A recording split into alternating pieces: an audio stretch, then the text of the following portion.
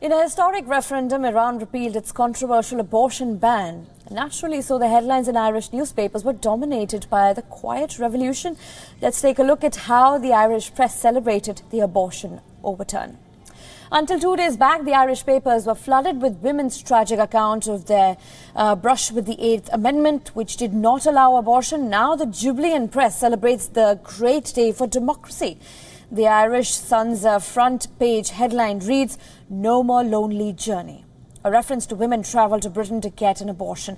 While the Sunday World called the yes voters the history makers, the Sunday Times, on the other hand, chose to sum up the history in sample words. It said, Ireland opened doors to abortion. Meanwhile, residents also expressed their happiness at the referendum. Let's listen into what they had to say.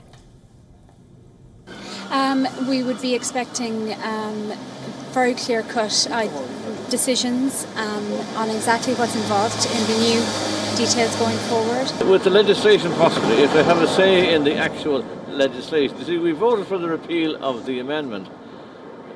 We haven't seen what law is going to come in instead of it. Well, I think it took a long time for us to get to this stage because I remember growing up in the 70s and I was very frustrated.